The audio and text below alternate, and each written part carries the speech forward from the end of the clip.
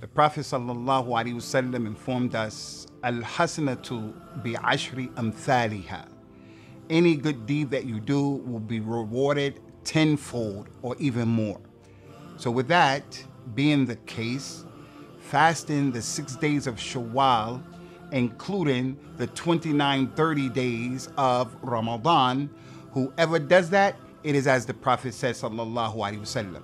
Anyone who fasts and completes the fast of Ramadan, and then he follows it up with fasting 6 days throughout the entire month of Shawwal, he will get the reward of fasting a whole year. The 30 days of Ramadan are equal to 600. And then the 6 days of Shawwal are equal to 60. So it's like you're fasting 360 days in the lunar calendar. May Allah Ta'ala accept your fast of Shawwal. Assalamu alaikum wa rahmatullah wa barakatuh.